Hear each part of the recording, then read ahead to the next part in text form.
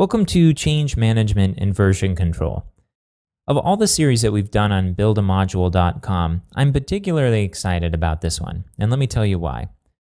First of all, the techniques that we'll cover in this series are applicable to most versions of Drupal. You'll be able to apply this to Drupal 6 and 7, and a lot of these concepts will apply to 8 as it rolls out as well.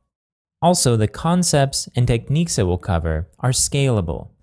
Not only will they help you if you're a single individual working on your own project, deploying your own project, they'll also help you work on a large team with a complicated workflow that involves many steps in order to get to a production site. And at every level, it will save you time, it will improve the stability of your code, and the maintainability of your code as well. The set of tools that we'll be covering in this series are considered some of the most powerful tools available for managing a Drupal workflow. And along with that power comes a level of complexity, because a number of concepts are introduced that you may not be familiar with, and that may seem a little bit difficult to wrap your mind around initially.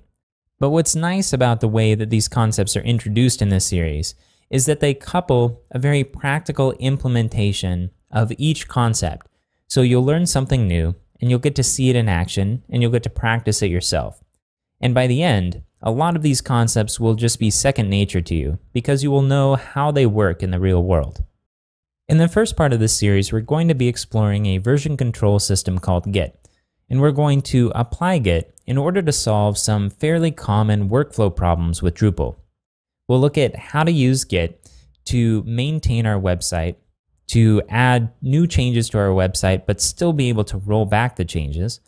We'll look at how to create a central remote repository so that multiple people can work on the same code base at the same time and not lose any changes. And we'll also deal with some tricky topics like how to deal with a multiple server workflow where you need to push something from a development server to a staging server to a live server, but be selective about the type of code that you're pushing for various releases to your application or your website. Don't worry if you don't know what a production server is or don't know what a branch or a merge is right now.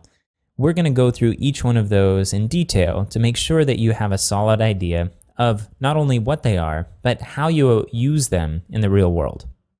Once you have a solid foundation in version control, and you know how it can improve and stabilize your workflow, then it makes sense to talk about a Drupal module called Features. Features allows you to take things that aren't normally in code and move them into code. For example, there are some configuration options on your site that live in a database. And a database by nature is difficult to version control, and we'll talk about that later. With Features, what we can do is take certain things out of the database and move them into code and version control them. Not only that, but allow multiple people to work on that code at the same time. So where it would be very difficult for one person to make a change to a Drupal component like a view and have another person make a change to the same view on a different server and merge those two changes, with Features, a procedure like that becomes very easy. By using Features to version control configuration changes, you also increase the stability of your website. So it becomes more difficult for various users to make changes that are destructive to your site without having a backup or without being able to identify where the bad change was made.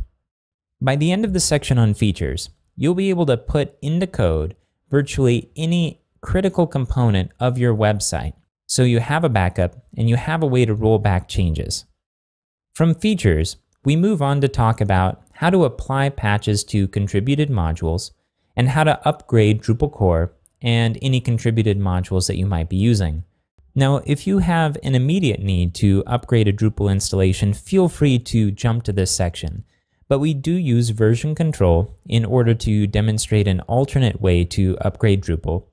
And we also work through the process of integrating the upgrade with our version control workflow, so that you can see exactly how you would push an upgrade from a development site to a production site. Once you're getting comfortable with version control, features, patching, and upgrading Drupal, then we're going to wrap everything up by talking about a command line tool called Drush, which will allow you to speed up the process of virtually any aspect of what you've learned up until that point. For example, you can use Drush to update a feature, or you can use Drush in order to upgrade a module, and things are very speedy. And if you started this series new to the command line, then because we've been using Git on the command line up until this point, you'll have enough familiarity and comfort level in order to adopt Drush into your workflow pretty easily, and you'll really want to when you see just how much time it can save. We're going to take a very hands-on approach to learning everything that we just talked about. So whenever possible, we're going to demonstrate how to use a particular tool or how to implement a certain concept. So by the time we get to the actual conceptual discussion, you'll have something to hang that on.